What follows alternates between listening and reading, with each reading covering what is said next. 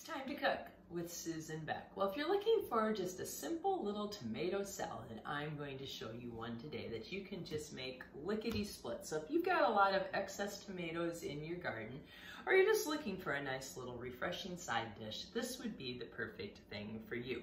So with your tomatoes, we want to cut off the top, and I like to cut off the bottom. I do not bother to skin these. I know my mother used to always scald them in hot water and remove the skins, but I don't find that necessary. I don't mind the skin, and I'm sure it's the same as with any other fruit, that the best nutrients are probably out in that skin anyway. But if you were watching, I did take out that little core inside. Let me do that again. I'm gonna take off the top and the bottom. I have some of these little smaller tomatoes here, but they're nice and ripe.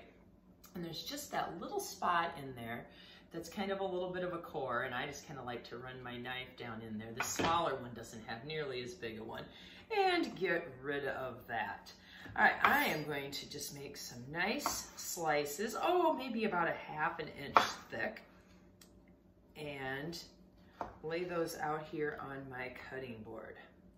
That little one, I'm just gonna get 2 slices out of that. And then I am going to put a little salt. I like kosher salt for this, just that little bit of chunkier salt, and freshly ground pepper. And you can just use your salt and pepper shaker if you want to.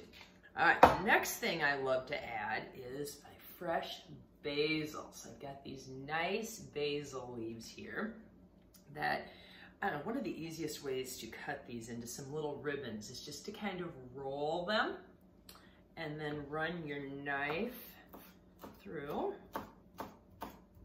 And now I just have some nice little ribbons of basil, and I'm just gonna put a couple of those on each tomato. So there's a little closer look of what I've done so far. Slicing the tomatoes, putting salt, pepper, and some basil on. And now I'm going to use some feta cheese. I just love feta. Feta has just this, I don't know, saltiness to it, I guess I would say. So I'm just gonna cut this up into some crumbles, or you can break it with your hands. You can also buy feta already in crumbles as well. Looks like I could use just a little bit more for that last tomato there. All right, and there we go. Some tomato salad with feta. So all it took was a few simple ingredients to make this lovely tomato salad.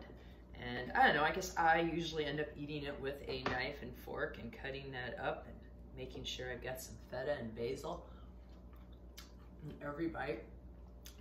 I don't know, I really like salt and pepper on my tomatoes to start with. And that saltiness of the feta just adds a little something that I love.